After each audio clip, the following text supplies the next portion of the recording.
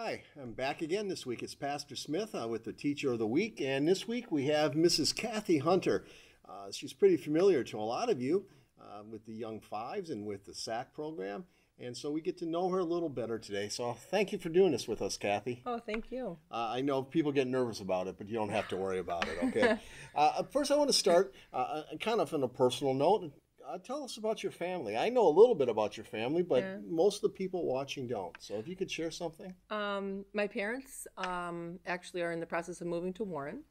I have a sister who is younger than I am. She lives in Sault Ste. Marie. And my brother is actually a teacher at our old high school, at Royal Oak High School, where we went to. He's teaching there now. And I know, thank you for giving us your time, too. Because I know you have to help your parents move there. Yes.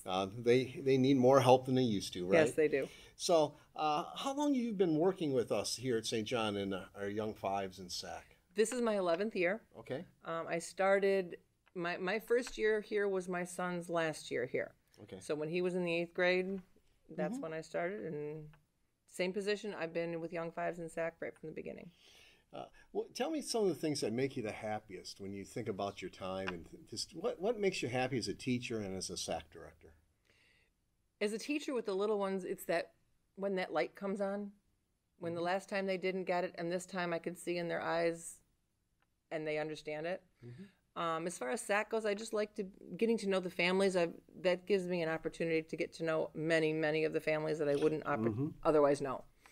Yeah, because you get a whole range in there. I mean, from your preschoolers are in there all the way to 8th graders. Yep. So, I mean, yeah, that is something. And it is fun to see the light go on in their heads, isn't it? It is. Yeah. It is. What's even more fun, I think, at some level for me when I teach is to see when the light doesn't go on anymore because they've got it so ingrained, that it's not exciting to know anymore. No. But here's another question I have for you. What do you do in your spare time? I actually like to scrapbook. I haven't done that in a while, but that's something that keeps me going, and just the memories and the old photos, and I've been scrapbooking for a very long time. That's my thing. How'd you start that? A friend of mine, through actually a friend that I met here through St. John, was something she was doing and I was doing, and through the two of us together just spent time going places and scrapbooking together, and just a fun social thing to do. Oh, okay. Yeah, it's not, I mean, I don't know, I got enough trouble organizing my life, much less now organizing something else. I just can't imagine doing that as well. That's one of those things. It's something to keep your mind off of the everyday. Oh, that's a good way of thinking about it, isn't it? Yeah. And you can focus on those things, like when you were talking about Daniel a little bit earlier, your son, to see him when he was little, because he's always been a pretty tall guy. Yes. But to see that, and those are good memories always, aren't they? Absolutely. Yeah.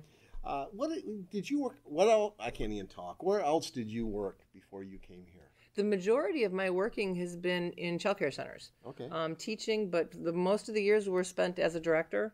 I worked in centers that had infants all the way up through school-age kids, and I spent a lot of time at different corporate on-site centers. So I worked with the DMC, the Federal Building. Okay. I was running the centers in those buildings. Okay, well, that's an interesting, because there you really meet a different group of people, right? Absolutely. I mean, at Detroit Medical Center, the DMC, you get to meet, all kinds of people. Yes. All kinds of different ethnic backgrounds, all different kinds of places. Yes.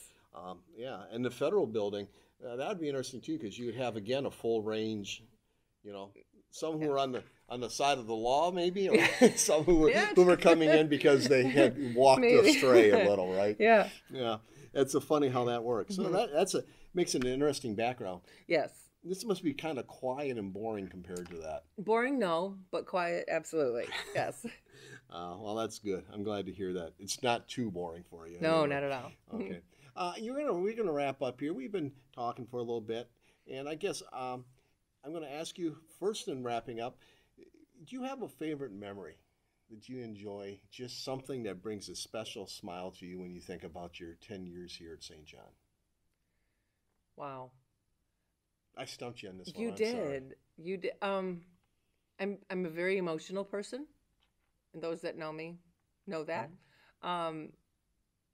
Last year's graduating class was my first class. Okay. And following them through the year And I kind of took some of their losses were kind of my losses as well. Okay. Because that was Yeah. my first group, and they didn't Yeah. get what they should have Yeah, gotten. they walked all the way through, but didn't get the DC stuff, and Right, yeah. right. I can understand that. I can understand that. This year, with confirmation, these are kids I baptized. Yeah. I know that's kind of a freaky thing. Yeah. One last thing, Yes. okay, and that is, do you have anything else you would like to share with the people who are watching us and who have got to know you a little more today? Just this place has become a place of family for me. The people that I work with, the children that come and go, the families that come and go, this is a second piece of my family, and it's very special to me. Okay. Well, thank you, Cathy. And Thank you. I hope you've learned to know Mrs. Hunter a little better today. It's been a joy for 10 years now. We've been here together. So thank you, Cathy, for your time and your service, and thank you for watching us again.